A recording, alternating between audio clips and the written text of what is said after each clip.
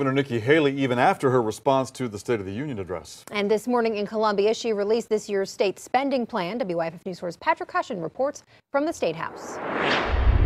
It's being called the year of $1.3 billion. That's $1.3 billion in supplemental reserves. And two of the biggest questions coming into today's budget proposal was how much of that additional funding will go toward roads and whether or not there will be any additional funding for flood victims from the October floods. The 1,000-year flood did have a cost to it. That was expected, but as I said, we were going to try and cover it as much as we could so we didn't have to go to the feds.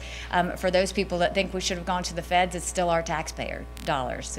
Taxpayers are paying it, whether it's through the feds or here. Quit talking about it. Let's put the money in there. Let's start fixing the roads by priority, and let's see the improvements that have happened. The $1 billion that we gave to roads 2 or 3 years ago without raising taxes is just now going into effect. So you're just now seeing those orange cones.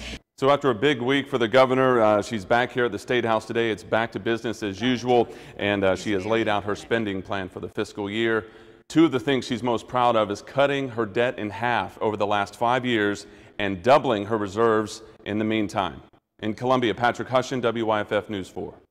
So you may wonder, what would that budget mean to you as a taxpayer? Well, here are some of the highlights from the governor's spending plan. Governor Haley says she wants to put $18.5 million into a task force to fight criminal domestic violence in South Carolina, nearly $400 million into transportation issues, statewide road repair. $38 million would go toward adding instructional materials for students, including tablets for kids to use at school and at home. And after the 1,000-year flood, $355 million to match what FEMA and the Department of Transportation put toward flood relief.